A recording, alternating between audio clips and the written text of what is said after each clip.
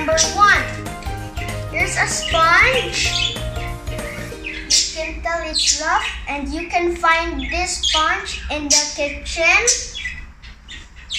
Number 2, this is a rock.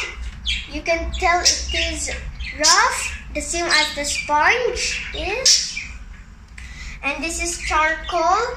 Be careful because it can leave black marks on you and it can stick anywhere. You have to wash your hands. And this is bits of sand.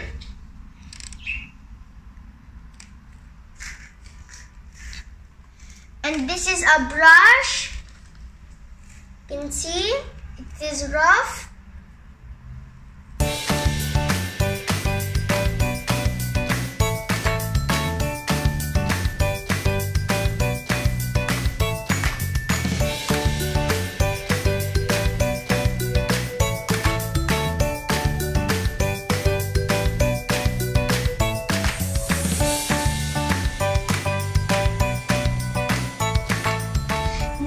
Moving to the smooth objects. Here is a candle. This is wax. And this is a plate. It is smooth. The same with the candle.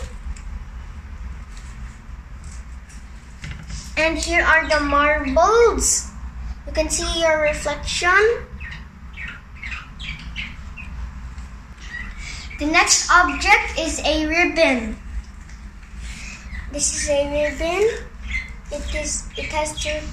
It's silky. And here is a glass. We use it for drinking and making a tea.